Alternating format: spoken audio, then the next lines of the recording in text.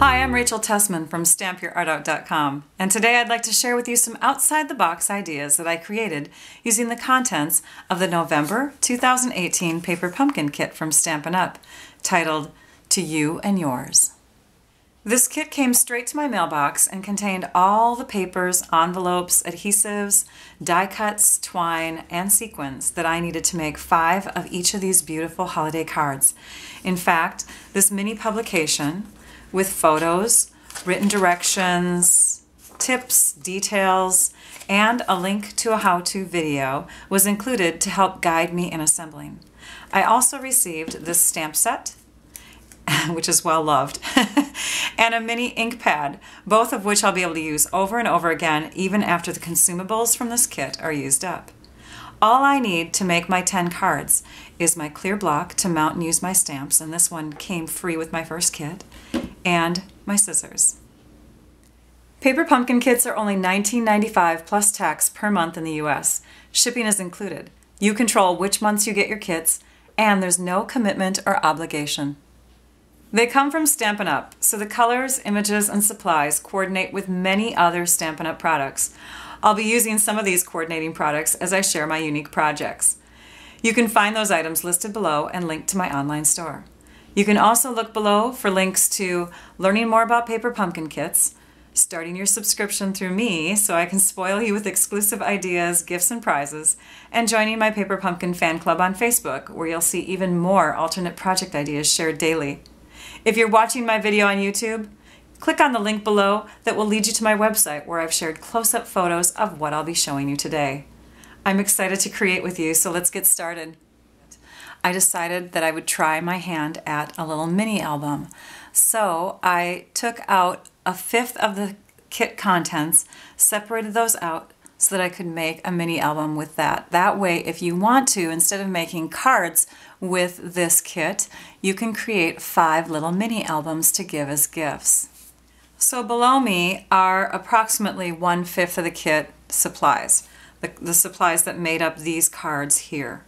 So again, you can make 5 albums from one kit by pulling out the 2 card bases, one of each of the plaid pieces, the wooden elements, the circle sticker and the rectangular sticker, some of the branch pieces, the 2 labels, the sequins, the vellum circle and the vellum strip, and some of the twine. I'm using just a little bit less than 1/5 of the twine and a little bit less than 1/5 of the branches, so you can use those on other projects later on. But let's go ahead and show you what the finished album looks like. I typically don't do that. I typically don't show the finished project first, but I want you to see how adorable this is. So this is the mini album, and it has pockets on the outside. So here's a pocket right here, and you could store like a special photo in there, or you can leave it blank, it doesn't matter. And on the back side you can also put another photo. So the black cardstock just represents a couple different photos. And then when you open up the Merry Christmas to You and Yours album, then on the inside, the first pages, you see the photo mats here, and this is open so that you can slip your photo in there. And then you have a couple non-decorated pages. Turn it to the middle, and you have some of the crumb cake background with some decoration on it again, and then the non-decorated pages, and then the back. So I'm going to walk you through creating this whole album. Here we go. Here are just a few extra supplies that you'll need. You'll need the paper snips, and I like to assign one of mine to ribbon so that when I cut ribbon it cuts clean. Paper dulls scissors, so I have a paper scissors and a ribbon scissors. I also want to use my my trimmer with the cutting blade. I have an 1/8 inch hole punch, and then I'm going to use a couple sheets of the early espresso cardstock. Now, in addition to those items, I also like to use some special adhesives. My snail adhesive is fast and easy, so I'm going to be using snail rather than just the glue dots in the kit. I'm also going to use the Tombow liquid glue with a sponge and a silicone mat to help add the branch pieces. Again, optional, but makes it easier. And then the Take Your Pick tool, awesome for picking up little glue dots when you need to. I may or may not use that. Here is the embossing buddy. The embossing buddy is going to be great for removing stickiness off of the back of stickers.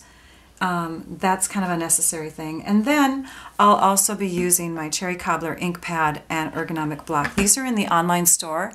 You don't need to add those in because your kit comes with that mini ink pad color, and you also have your clear block from your first kit. But for ease and quickness, I love to use these instead. So the first thing that we need to do is cut some of our cardstock down. So let's move this out of the way, and I'm going to give you some measurements now. These are for your photo mats. So you're going to be using your Early Espresso cardstock to make your photo mats. So we need 2 strips that are 3 3/4 by 5 inches. So you're going to put your paper in with the short side at the top to 3 3/4 inches. And you're going to slice from top to bottom or bottom to top. You'll need this piece, and you'll need one more, and I'm going to actually cut that from my second sheet. So 3 3/4 by 5. So let's leave those right there for now. Let's turn these 2 skinnier pieces the other direction and cut them each at 5 inches.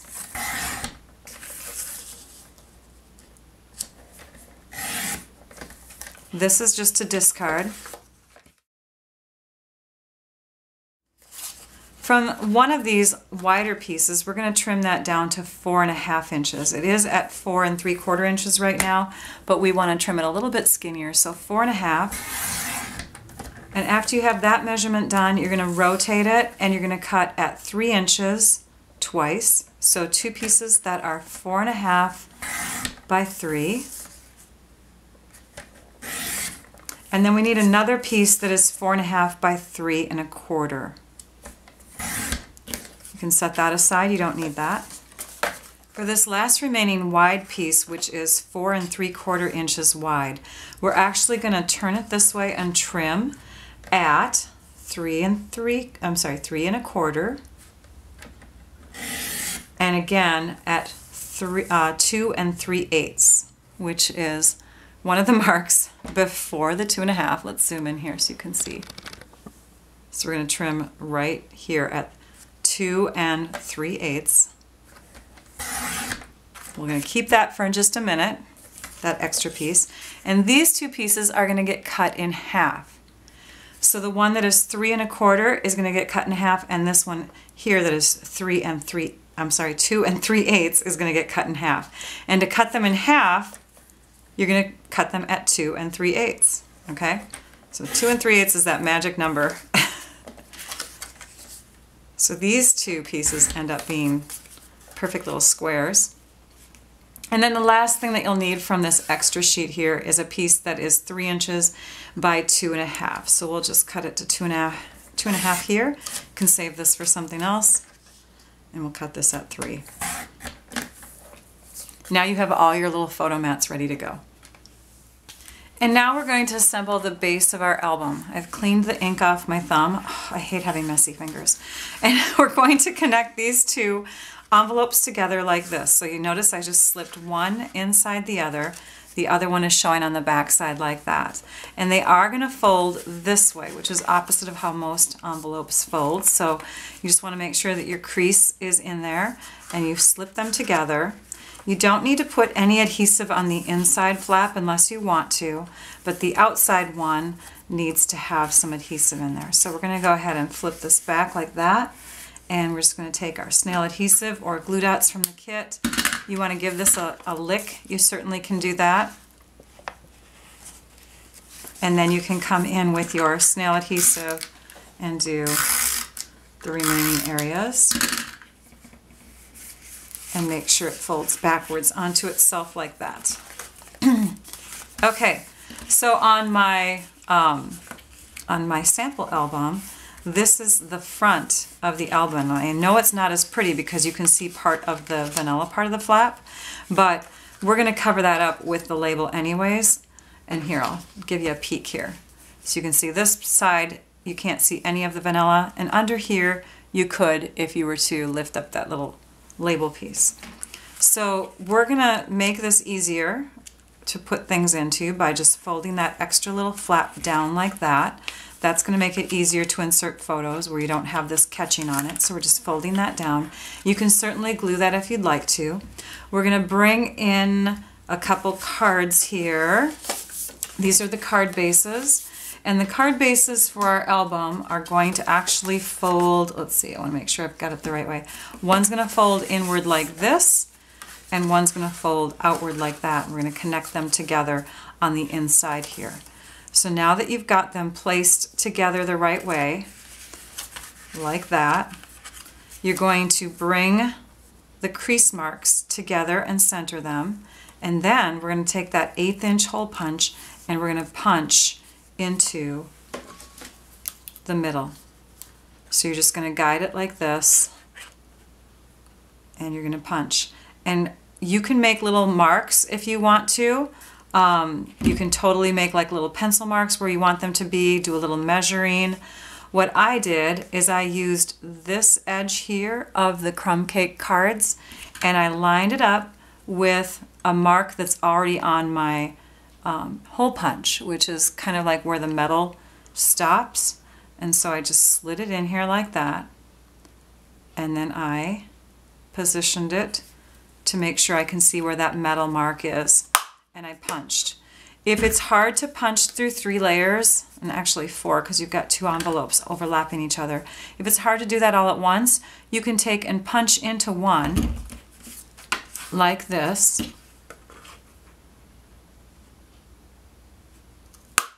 And then you can take and layer that onto your other card, make a little mark, and then punch that one separately.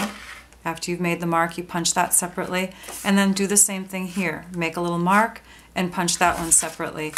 But just for quickness, I'm going to go ahead and reline these back up and give that a punch. Okay, we've got that ready to go. Now we're going to take our 2 feet of ribbon. So yes, you only need 2 feet of this. We're just going to angle cut it a little bit more here. And we're going to weave that from the front to the back.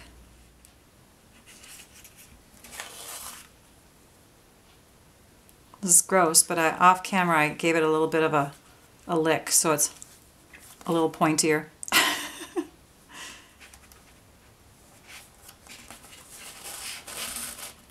And then once you have it woven through like that, you can take and adjust it where you want on the front side and tie your ribbon into a bow. And this will be the binding for your album.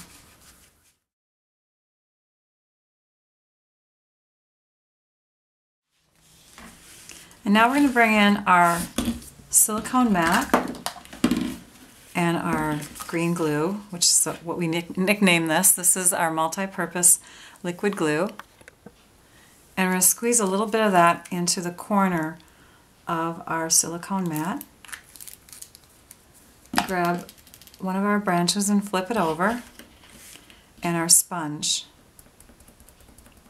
And you're going to pounce up and down to pick up that glue and kind of evenly distribute it on the back side or the underside of your sponge.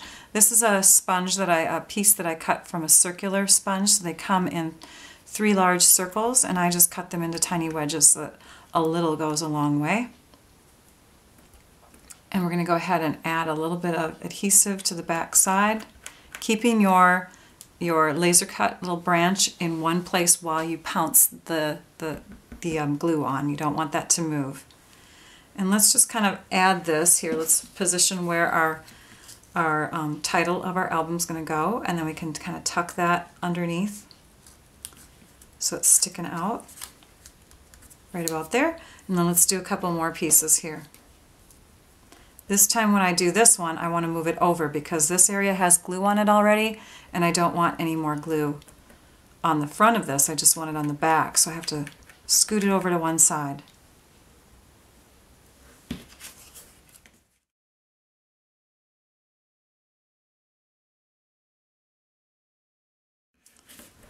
So now I'm going to tap out the excess glue and put this off to the side. so I can clean that up later or use it later. Okay, now we're going to go ahead and stamp the title piece for our album. We have our ink ready. When you put your stamps onto your blocks, you'll want to put them on at sort of an angle. You don't want them straight on, otherwise you're using the edges of your blocks. You may use the edges of your blocks to line things up, and you don't want to be doing that. You want to be using the actual image. So ink up your stamp and stamp it down onto your label.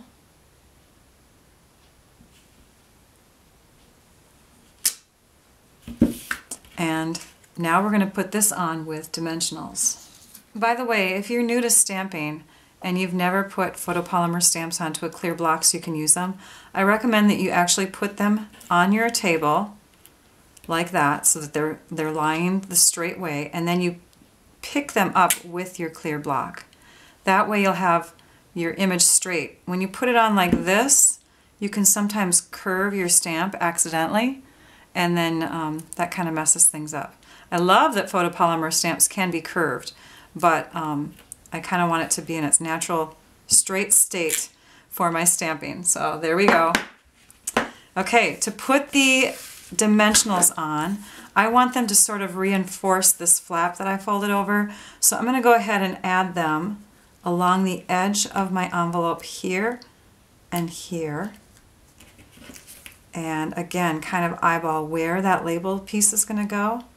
And I think I need another one about here. And right about here.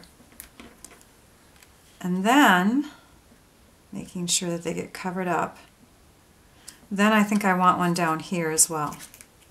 So it's best to kind of put them along here instead of along the back side of this, because you don't want any dimensionals that are going to get stuck down into the center area.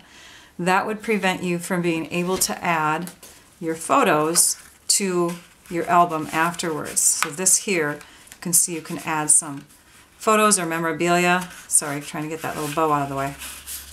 And you can do that if you don't have any stickiness there. If you don't care about having a pocket, feel free to go ahead and just slap this down straight on there. Peel off the backings carefully. The dimensionals can lose some of that little lining of adhesive if you peel up too much. So be careful on that. And then we'll just set this right down on here, using the lines on your plaid designer paper envelope lining as a guide. And then the last steps for this is to add a few sequins. Okay, now we can go ahead and decorate the inside pages of our album. Fun, fun, fun, fun. Okay, so let's start with our circle. Again, this circle, if you saw my previous video for this kit where I quadrupled the cards in the kit, I suggested removing this backing, and it just makes it easier to see where your circle is on the sticker. So we're going to do that, and then we're going to pull out our trimmer, and we're going to cut this circle in half. Now you can use the guides, the outside edge of the sticker as a guide. It's approximately 3 1/4 inches, and you don't have to have them exactly in half, these little circle pieces, but 3 1/4 divided in half is 1 5/8. So you could do it that way if you wish, or you can just kind of eyeball it. So let's go ahead and slice that into 2 pieces like that. We want to have one going one way and one going the other way, and for one of them we're going to have the words "It's the most wonderful time of the year" stamped on it. So that one fits on here a little bit better than it fits on here. So we're going to do that one on the one where the circle part is downward. And on the other one, we're going to stamp this sentiment: "Here's to a Christmas filled with love, laughter, and all you wish for." And that one will get stamped here. And then we want to also stamp "Merry and Bright" onto this little strip here. I forgot one little star stamp that I want to put down here. And when I opened up this stamp pad, I realized why my fingers were messy before. Because you can pick up ink, and yeah, so if it's on there, look at that. Yeah, nice and fun. Now I have inked up thumbs again. So since we're on the topic of cleaning, I thought I would just introduce you to Stamp and Mist and the Stamp and Scrub. This is one of the ways that we clean our stamps. This stamp cleaner system has been around for years and years. We'll just wipe our thumb right in there. So you can take all your stamps, and after you're done using them, you can clean them off. And you'll notice with photopolymer, you can still see that pink from the red ink. Photopolymer is a very porous type of stamp, and it will stain, and that's okay. It doesn't mean that you can't use it anymore. But you do want to clean them as good as you can, because that will help them to last longer. So I just clean on one side and dry on the other side. We also have another cleaning system called the chamois. Let me grab that. Now the chamois is like a real dense sponge that expands when you add water. So these pieces are completely dry, and this piece I just re-wet. You can see it stains, and that's okay. It doesn't mean that it's dirty. It'll still clean your stamps. This chamois I cut into 4 pieces, because that way I can take just one with me. It's portable. When I'm using the tool called the Stamparatus, it's easy to just clean off a stamp as I go. So yes, you can use the chamois to clean off your stamps also, if that's what you prefer. So that's another way of cleaning. And then you can just peel off the backing again on the back of your stamp set. You can peel your stamp images off their blocks, add them back where they need to go in your set. And then the last step is to clean your blocks. And my favorite way and my quickest way of cleaning my blocks is with rubbing alcohol. So let me show you how I do that. I just take one of these little swabs or a cotton ball that's got rubbing alcohol on it, and I grab my block and I wipe on one side, I flip it over and I wipe on the other side, and then I let it sit upright to dry. It's a very quick, easy way to do it, rather than trying to fill the sink with soap and water and washing them that way. Do not clean your stamps with the rubbing alcohol though. It's a very rough cleaner. You don't want to be using your alcohol in there. Just Stamp and Mist or water. Now that these are dry, I can set them aside. I can set my stamps aside, and we're ready to keep going. Let's take our plaid pieces now and flip them over. We're going to put those on directly next. I'm just going to use straight snail adhesive or the glue dots that come in your kit.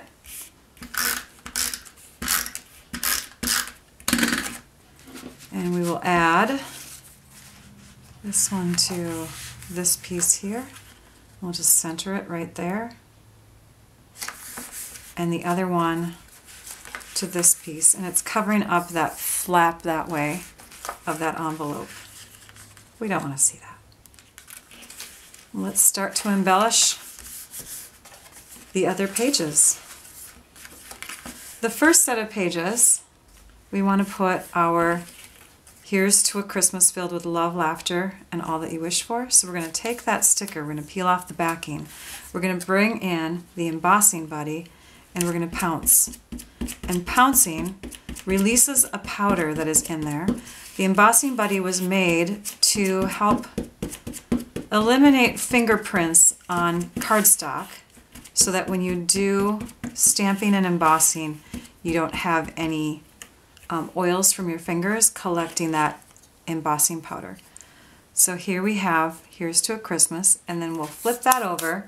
We'll take our dimensionals and we can just run them along the bottom here. The skinnier the dimensionals, the more room you have for larger pictures.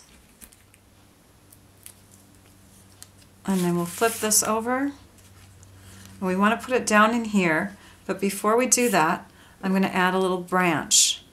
So with our glue that we just used and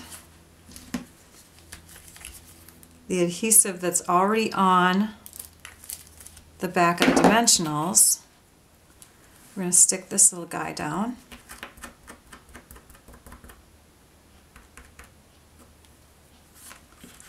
And we want to be able to have a picture slip under there. So we don't want to put adhesive all the way up the branch. We just really want to have it right along there. I think I put too much on. That's okay.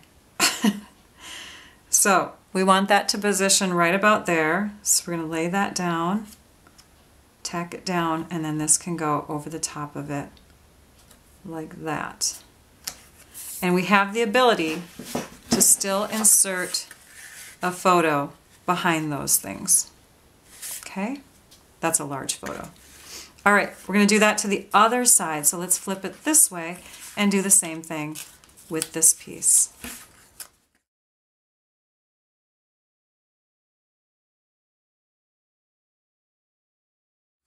And then for this rectangular wooden sticker, I peeled off the outside edges so we can see how big it is. It is 1 1/4 inches wide. We're going to trim off a 1/2 inch. So let's make sure that holds in place as we set that down. Trim off a 1/2 inch. We can use that for some other project. We just wanted this a little bit thinner. We're going to go ahead and use our paper snips to trim in on each end. So you just go from corner to the center and then corner to that same center mark. Flip it around, do the same thing to the other side. Corner to center, corner to center. And now we have this fun little banner. We're going to add this to our vellum circle. So we're going to put a little adhesive along the back side. And add that here. And then we're going to layer this piece behind it so that it shows through and is pretty centered along that back banner. So you can see that there. So let's go ahead and add some more adhesive directly behind where that banner is touching the vellum. You don't want to put any adhesive outside of it or it's going to be exposed when you look at the front. Now, as we stick this down, I don't want to press this completely down yet. I'm going to stick some little branches in there. So this branch piece can go right in like this, and this branch piece can go right in like that. And I think I want to add a little bit more adhesive back there to make sure it really bonds to the wooden piece there. There we go. Okay, then the last step is to take our paper snips and to come in and trim right along here, because we're going to position that down here where it's gives us some room to put a photo back there. So you'll just now take and put some adhesive along here and add that really close to where the crease is of your, here we're going to set it, might have to off-center that a little bit. That's okay. So that's going to go right about there and tack down, and then we'll be able to slip a photo mat and a photo behind that. Okay, now let's go ahead and add some photo mats. The last one that we cut that was 2.5 by 3 is going to be inserted right in here. So you would just make your photo slightly smaller than that, or make it the same size and just replace these photo mats with your photos. Another size that we just cut, actually two sizes, these are the ones that were 2 3/8 inches wide. So we're going to put those on next. We might as well just work our way backwards through our pile, right? So these are going to be placed onto our plaid areas. So we'll flip them over and put some adhesive on the back. And we'll position this one like that. And in the back side of the album, we'll do it the opposite way. Like that. Then we had one piece that was 4.5 by 3.25 inches tall. That one's going to go on the inside here. And the two skinnier ones that were also 4.5 inches wide that aren't quite as tall, those are going to go on the outside areas. So on this page, which will slip down right in here, and on this one, which will slip right up into this spot. And then the remaining photo mats will go on the white pages.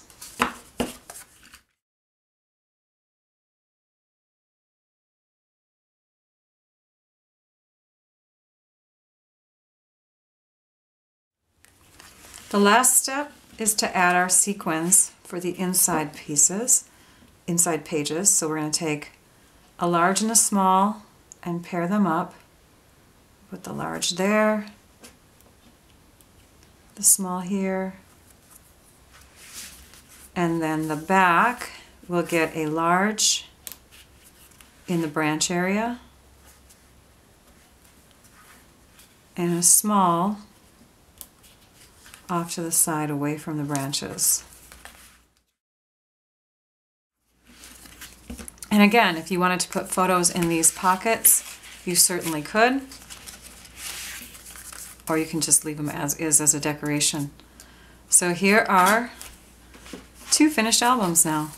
They were quite fun to make. And again, I only used 1/5 of the kit's supplies for each album. So you could get 5 albums from each of those kits.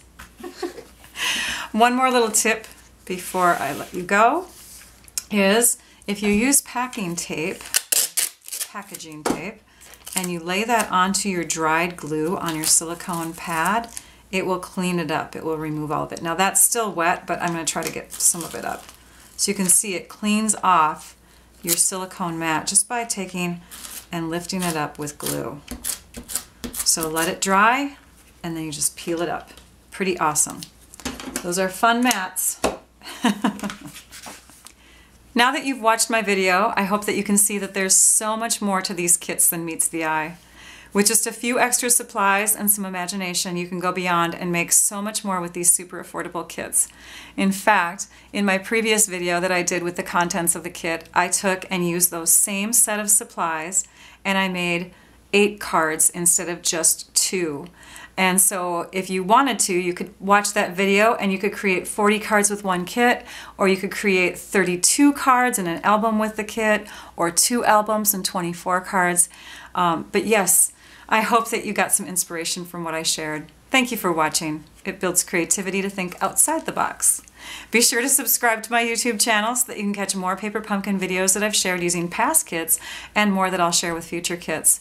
Also, be sure to visit my website at stampyourartout.com so that you can view close-up photos of this album, see photos of other Paper Pumpkin kit ideas in future and past posts, and see many other great ideas that I've shared using Stampin' Up! Products. You'll find these links in my description below. Oh, and to get spoiled with extra goodies like gifts, prizes, and extra exclusive Paper Pumpkin ideas, get your subscription started with me as your demonstrator. I hope you enjoyed this video tutorial. Now I'd like you all to go and stamp your art out. Bye-bye.